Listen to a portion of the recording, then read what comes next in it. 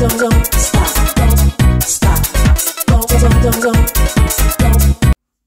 everybody, I'm Janice Ray and welcome to my kitchen. Today I'm going to show you how I make homemade cheesy scalloped potatoes for 1 point per serving on purple. That's right, one point. It's going to serve about 8 to 10.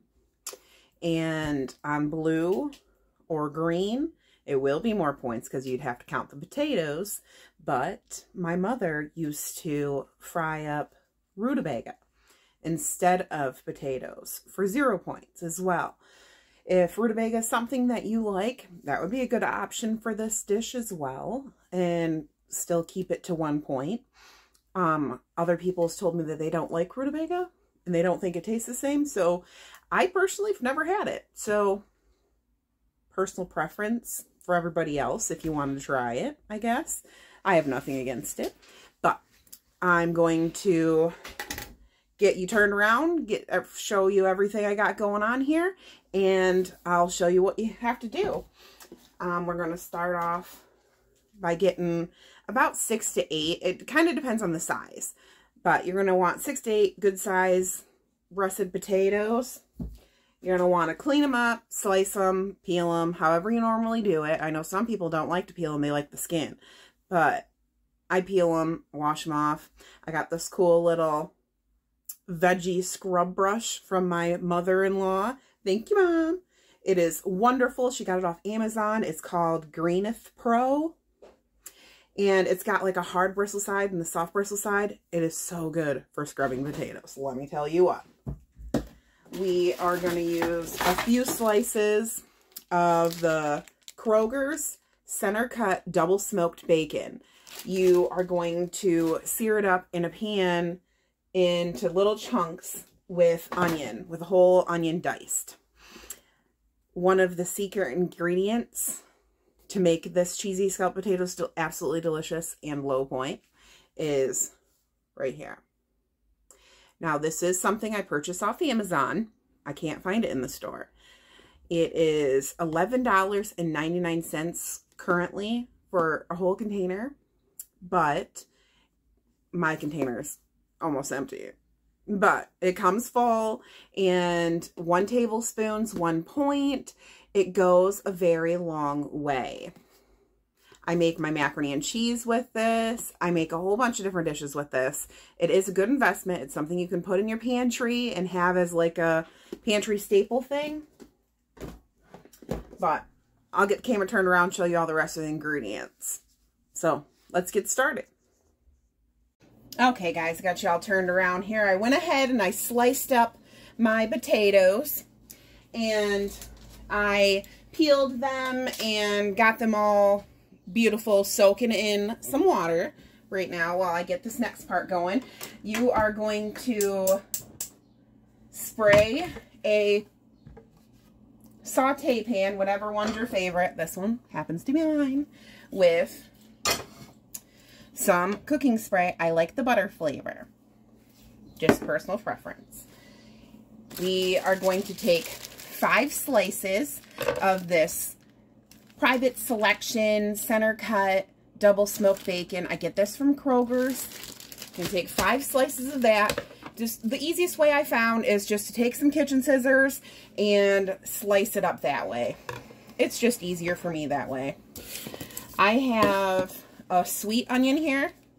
We're going to dice this up, and we are going to caramelize and saute. So that's going to be our next step. So I'll get this all going and I'll come right back.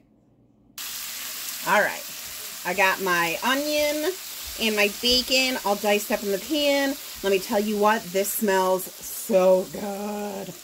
And this onion and bacon's really going to give your cheesy scalloped potatoes wonderful flavor. That caramelized onion. And it doesn't matter what kind of onion you use. You can use whatever kind you got. I just have the sweet onion, so that's what I used. So we're going to let that do its thing off to the side there. And I'm going to show you what I got going on next. So we're going to get 1 can of cream of chicken soup, the fat-free one. And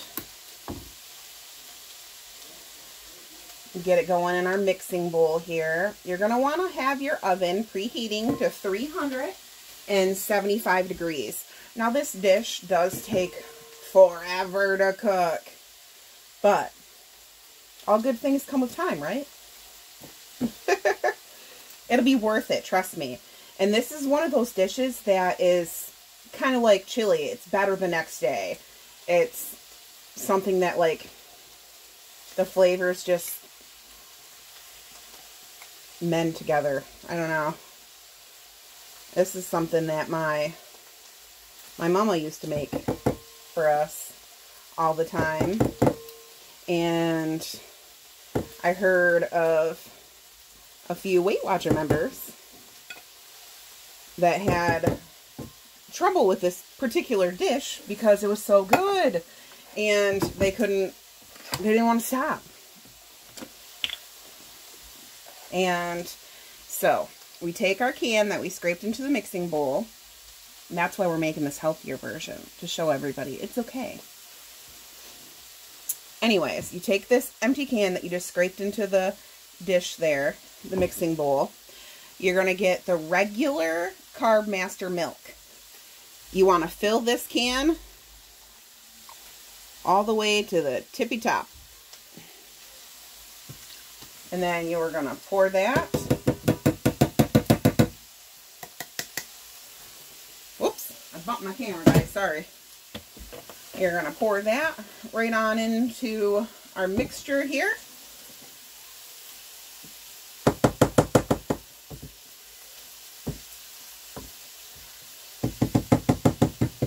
I'm going to make a mess. That's okay. Alright, so we got our soup mixture in there, and we have our Carbmaster Kroger milk in there. Next is 3 tablespoons. 3 tablespoons of our cheesy goodness, deliciousness powder. I love this stuff.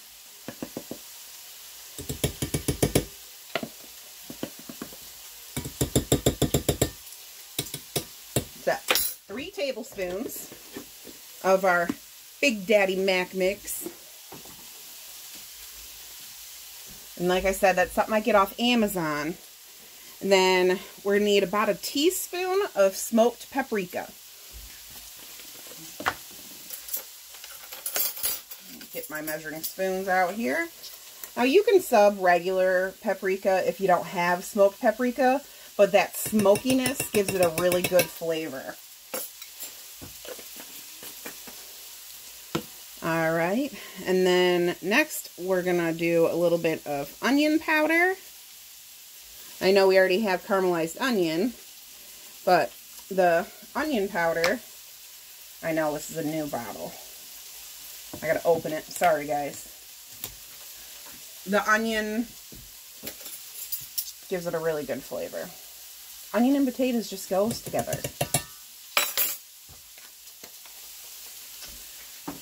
Okay, and then chopped chives. Chopped chives, freeze-dried chives, whatever one you have, that you're going to want about a tablespoon of, give or take. And you know what? I don't have that much left, so why not? We're going all in. I got to remember to put that on the shopping list now. I'm going to forget it. Alright, and then last but not least, we are going to want about a tablespoon of fresh minced garlic, or garlic powder if you have garlic powder.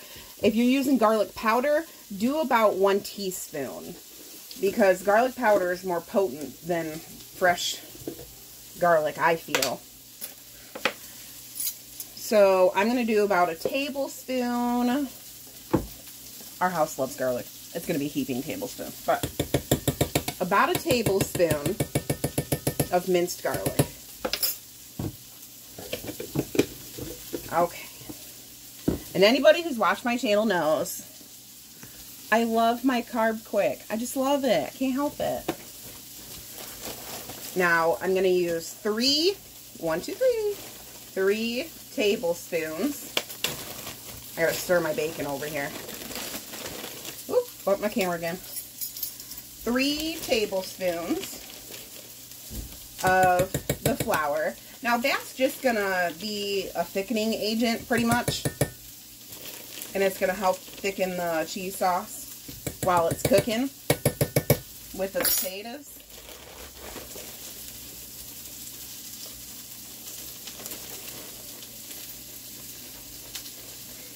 I can't close up my Carbquick here. There we go.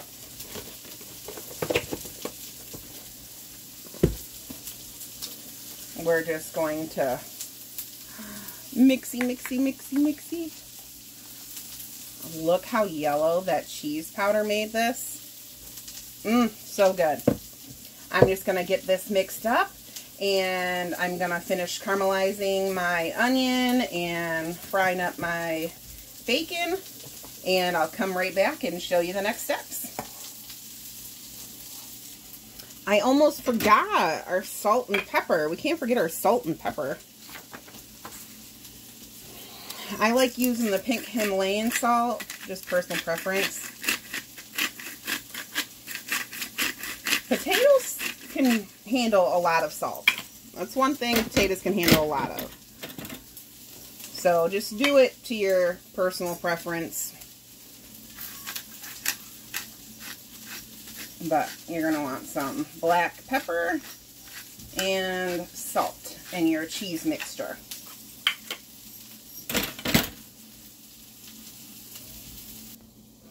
Alright, I got my cheese sauce mixture all mixed up and looking and smelling delicious.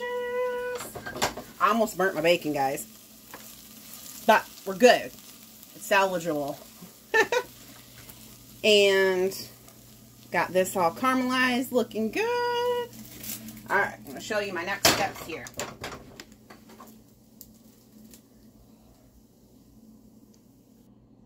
Alright, I have one of these throwaway bacon dishes left over from Easter. I'm just going to spray the bottom and the sides of it with my cooking spray. You are going to want to take a little bit of your cheese sauce and put it on the bottom. Not a whole bunch. You just essentially want a little bit on the bottom to make the potatoes not like cling to it and get stuck and burnt. My oven just got done preheating to 375 degrees. We are going to put this in the oven at 375 degrees for 1 hour. And then 30 minutes in, we are going to, and you're just going to take your potatoes and just do like a relatively single layer right on the bottom. After 30 minutes of this being in the oven, you're going to take and stir it up, mix it up. And the reason why you're doing this and kind of layering it is it makes sure every piece of potato gets coated with a little something something and deliciousness. And just a little bit of effort and it'll reap big rewards. So we are going to take some of our caramelized onion and bacon, probably about 1/3 of what you got in the pan. And you're just gonna spread it throughout. And you're just gonna layer everything through, kind of like you would a lasagna.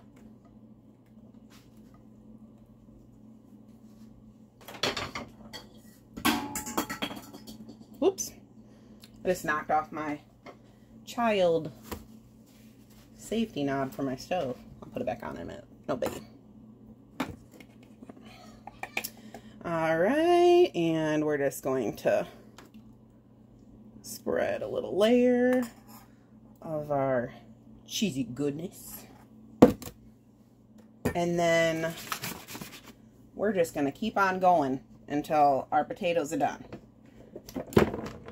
and not flung all over the counter. So I'm going to keep on layering, and I will show you what it looks like when I come back. Alright, this usually does about 3 layers. That's how I normally do it. I got my last bit of potatoes in the pan here, and I'm going to put the last bit of the caramelized onions and bacon mixture right on top. So yummy, yummy, yummy, yummy, yummy, yummy, yummy, yummy. I've had a rough week this past week, and we definitely just needed some comfort food in our system in this house. And we need to do it healthy, because I haven't been on doing YouTube videos this past week because I just kind of fell off the bandwagon, and it's time to pick yourself back up and get back on there. So you're just going to put the rest of the cheese mixture over top, and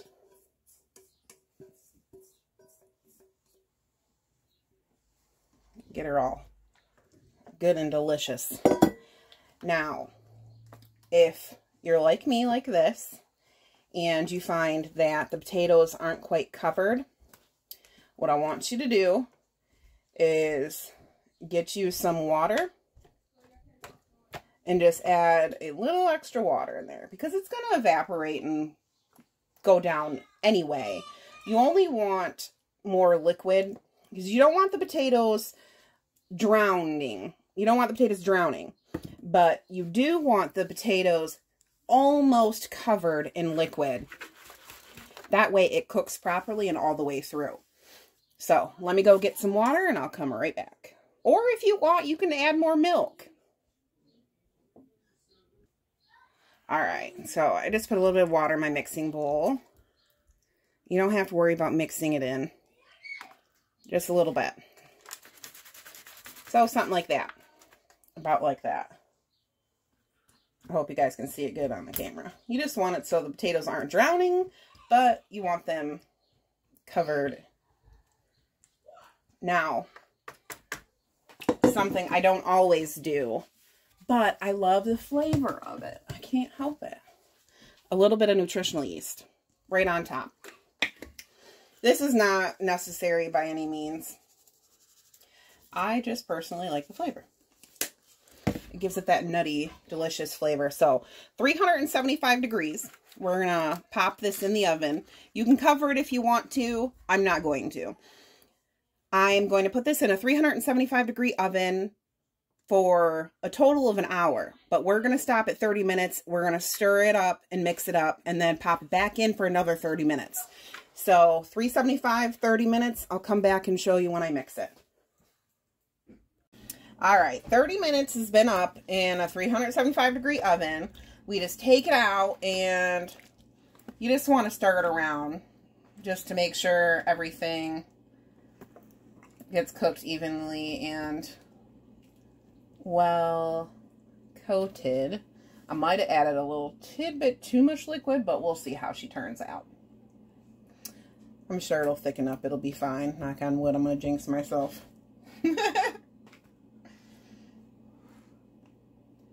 But there we go.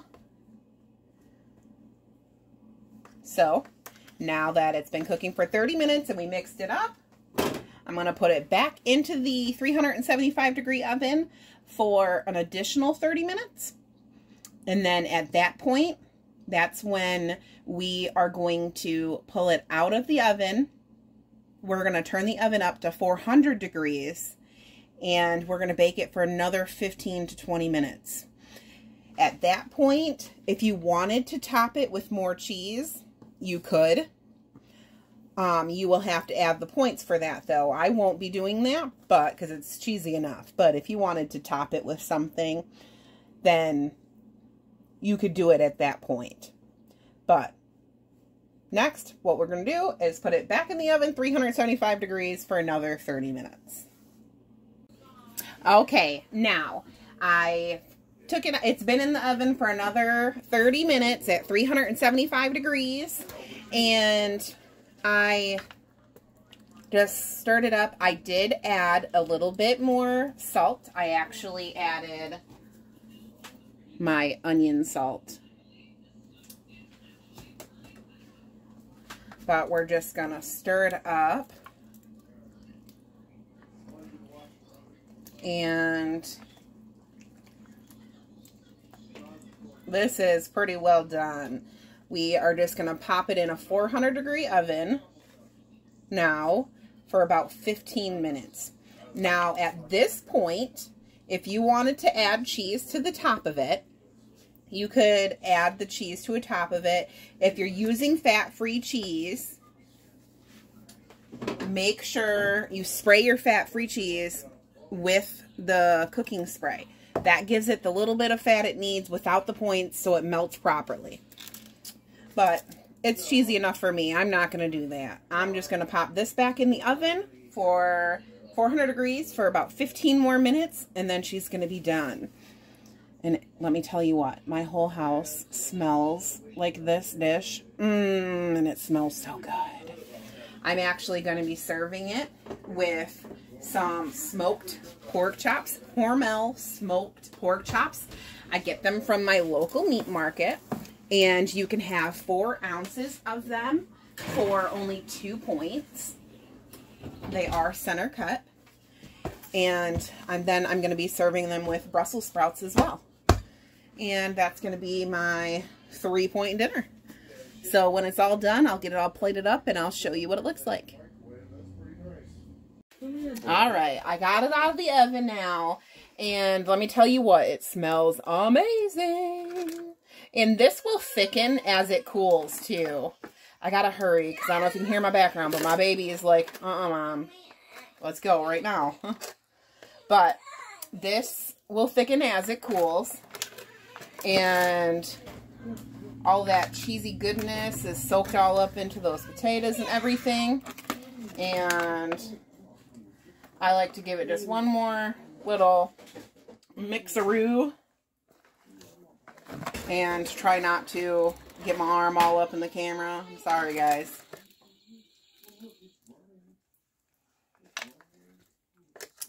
But these potatoes are absolutely amazing. And if you wanted to add more cheese, take a 1/4 cup for 0 points of the fat-free shredded cheese, and you put it right on your plate on top of your serving, and it wouldn't add any points, and add more cheese if you want it. But look at this. This, I'm telling you, friends, it's going to be absolutely delicious. Thanks for watching. I'll put in a little picture after this of my plate. But thanks for watching. I appreciate you supporting my channel and supporting my videos. And I hope all these videos that I make help out you on your weight loss journey as well. Don't forget to like my video and comment below and subscribe for more. I appreciate all of you helping me and supporting me with my channel. Thanks for watching, everybody. Here we go, guys. I have 4 ounces of my smoked pork chops. For 2 points, I have Brussels sprouts. Oh, I absolutely love Brussels sprouts. And I have a serving of my cheesy scalloped potatoes. I did add a 1/4 cup of fat-free cheese for 0 points. Stop. Stop.